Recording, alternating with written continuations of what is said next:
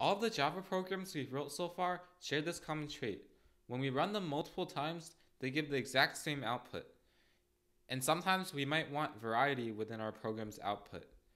Now we will learn how to accept input from the user, which will allow our program to output different answers each time it's run. So in order to do this, we must first import something called the scanner in line 1 or before the class at least. Basically, import java.util.scanner.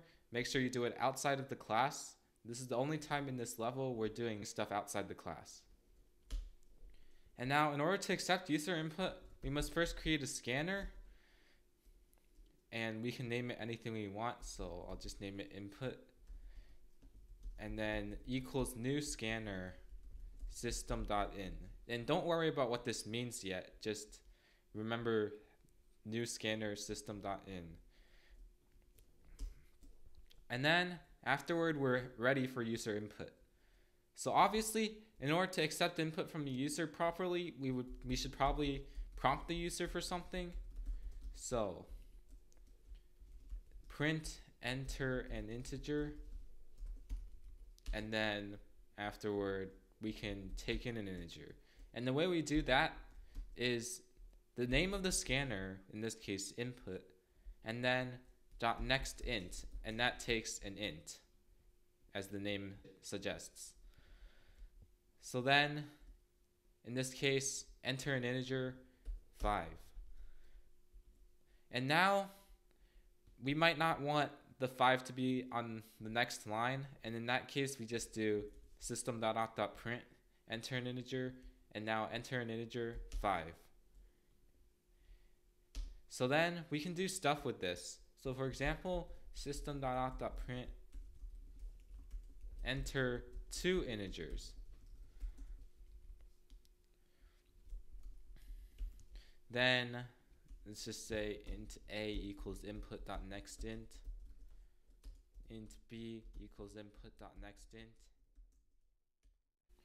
And now we can do system.out.print ln a plus b equals a plus b.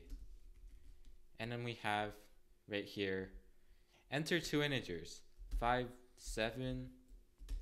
plus 7 equals 12. Or we could do enter 2 integers, 5 space 7, then 5 plus 7 is 12. So any 2 integers separated by either a new line or a space of some kind will be treated as 2 different integers or tokens. So here's an exercise. Prompt the user for an integer, say n1, and print the first n1 positive integers. So for this one, we do system.out.print enter an integer, and then int n1 equals input.nextInt, then for int I equals 1, I is less than or equal to n1, I plus plus, print I, which basically prints the first n1 positive integers, as shown below. Enter an integer 4, 1, 2, 3, 4. Now you may be wondering, what happens if the user deliberately or accidentally enters something invalid? So for example, 4.5. Well, that's clearly not an integer, so what happens? Well, in this case, we get something called an input mismatch exception because, well, we're asking for an int right here, but then we're getting a double, or in this case, QWERTY, which is a string, which is not allowed. So basically, you have to rely on the user to enter the valid thing. Now, of course, if we can only accept ints, things can get boring. Fortunately, we can accept other things. So these are the list of things you can accept. Int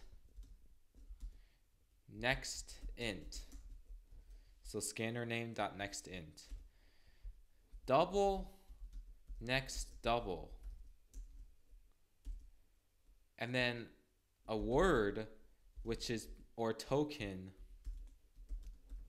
which is basically a string with no spaces, is just next. And a line is next line. And next line, as you'll see soon, is dangerous to use and should be used with caution. And finally, the last useful one is next long, which accepts a long. And here's an example. Prompt the user for 2 words and print them in reverse order. So the way we do this is, well, print enter 2 words. And words, by words I mean like any string that doesn't contain spaces. Can contain numbers, characters, could be QWERTY, could be random jumbled up mash of letters. And basically, the way we do this now is string word1 equals input.next and string word2 equals input.next, and then the reverse order, print word2 and then word1 as shown below. Enter 2 words, that and that, and then there. And by the way, numbers are also words, so like 1, 2, 3, 5, 6, 7, yeah, because numbers are technically strings when entered this way as well. They can also be interpreted as numbers, but in this case they're interpreted as strings because input.next. Here are a few exercises. So the first one, prompt the user for 2 integers and print their product. First of all, we need to print enter 2 integers, then int I1 equals input.next int, and then int I2 equals input.next int, then we print their product. And in this case, I'm just printing I1 times I2 equals I1 times I2. And then as shown below, 5 times 7 is 35. Next exercise, prompt the user for an integer n, then prompt the user for n integers and print their sum. So for this one, enter an integer, then int n equals input.nextInt. Then now we need a for loop because we need to prompt the user for n integers.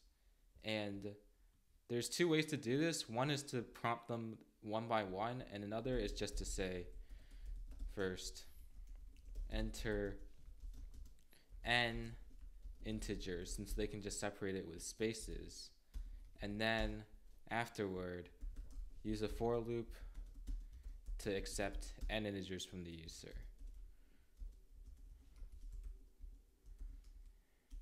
So int u equals input.nextInt. And now we need to print their sum, which means we need to keep track of the sum variable. And then sum plus equals u. So then we print their sum, as shown below. Enter an integer, 7. Enter 7 integers, 3, 5, 4, 2, 8, 1, -5. And then their sum is 18. Next exercise, Repeatedly prompt the user for an integer until it is from 0 to 100 inclusive. So for this one, we have to use a loop because it says repeatedly prompt the user for an integer. And this time, I'll just use a while loop, while true, and then rely on a break statement. So basically, enter an integer from 0 to 100, and then int u equals input.next int, and then if u is greater than or equal to 0 and u is less than or equal to 100, then I break, and otherwise I continue the loop. Then when I run the program, I get, when I enter 103, enter an integer from 0 to 100, enter -57, repeatedly prompts me for 1 until I enter an integer from 0 to 100, say 57. Then we're done. Next exercise, prompt the user for an integer n, then prompt the user for n words, then print every other word starting with the first word. So this one's actually trickier because what you think initially will work actually won't work, or at least won't work the way you want it to. So prompt the user for an integer n, enter an integer, int n equals input.nextInt, then afterward prompt the user for n words, int I equals 0, I is less than n, I plus plus, so basically n words. And actually I can prompt the user for n words just like this because words are separated by spaces. Enter n words, and then afterward string word equals input.next, and then afterward, hey, why not just do if I %2 is 0, because starting with the first word, which is really when I equals 0, so if I %2 is 0, then I print word. So what could possibly go wrong with that? Well, actually a lot of things. Enter an integer, well, 7, A, B, C, D, E, F, G, A, C, E, G. So that works. However, what won't work is if I do this. Enter an integer 7, enter 7 words, A, B, C, D, E, F, G, and then all of a sudden that happens, A, C, E, G. And in some places, like online Java compilers, this just won't work at all. So the way you fix this is actually you keep track of a string result starting with the empty string. Then if I %2 is 0, so if we want to print it, we just add it to the result. Result plus equals word and a space. Then afterward, I just print the result. When we run it separately, say A, B, C, D, E, F, G, it'll still do it properly. Now you will see why next line is dangerous. So if we do just system.out.print enter anything, and then string line equals input.nextLine, and then print you entered line. So there's nothing wrong with this alone. Enter anything, QWERTY, you entered QWERTY. Enter anything, QWERTY, UIOP, you entered QWERTY UIOP. So there's nothing wrong with that. What's wrong with this is if we do anything before it. So for example, let's just say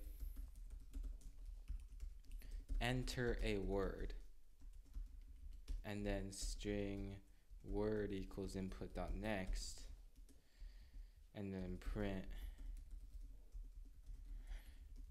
you entered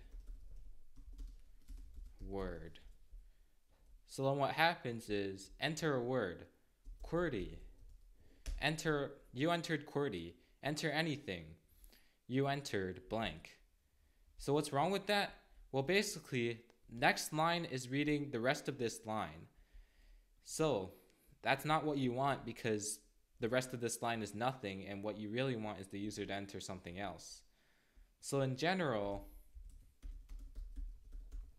when using next line, if anything other than next line is immediately before next line, then you must perform an additional next line beforehand. So for example, input.next line, and now it'll work properly.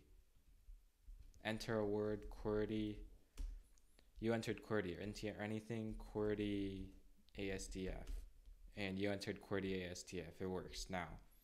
And note that this only applies if you do something that's not next line immediately before you do next line.